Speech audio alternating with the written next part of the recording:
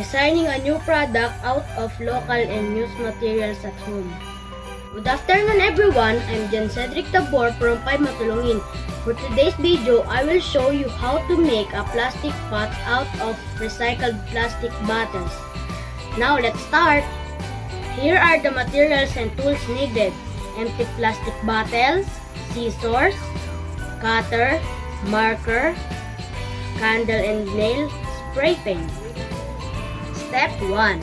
Put a mark on the plastic bottle using pentel pen.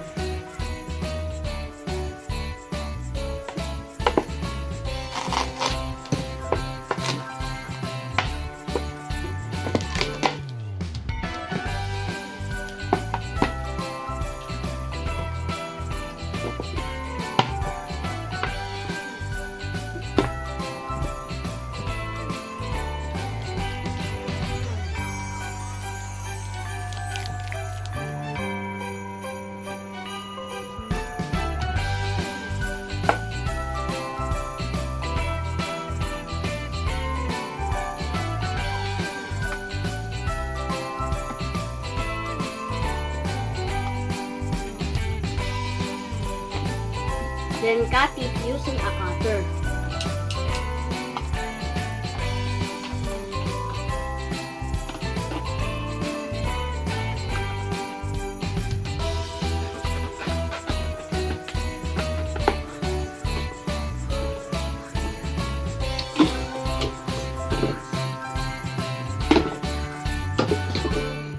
Cut a circle size of half an inch.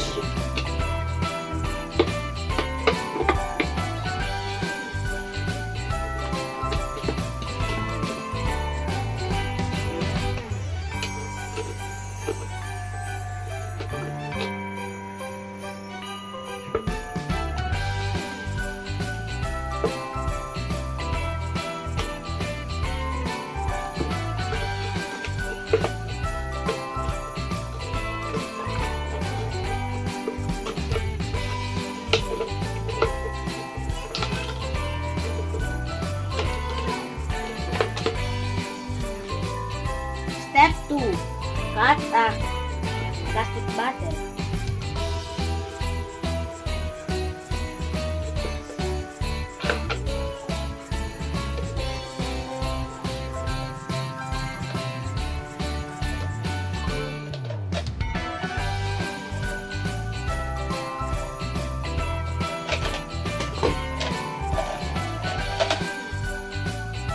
Insert the cutted part into the circle and fold it. Do this until it's done.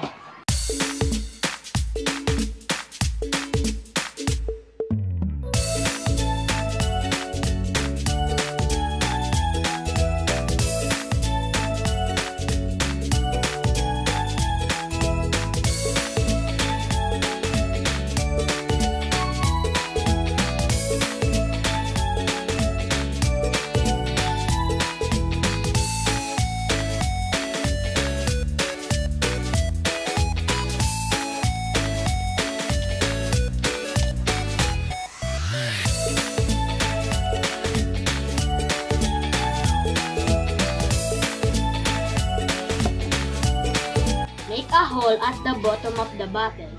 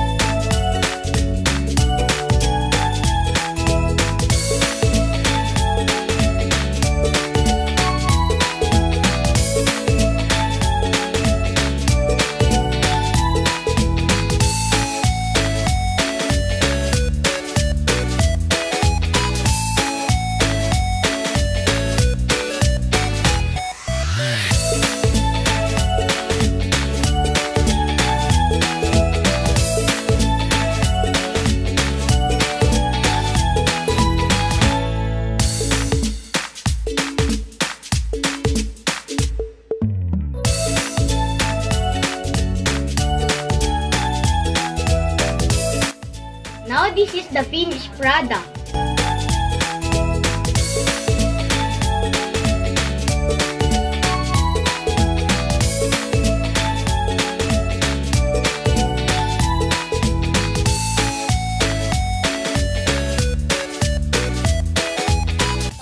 Making these plastic pots to reduce garbage. I can also use them to beautify our place. They are useful for planting and we can reduce our waste materials at home. Through this, we can lessen the effect of climate change. Hope you like my video. Thank you for watching.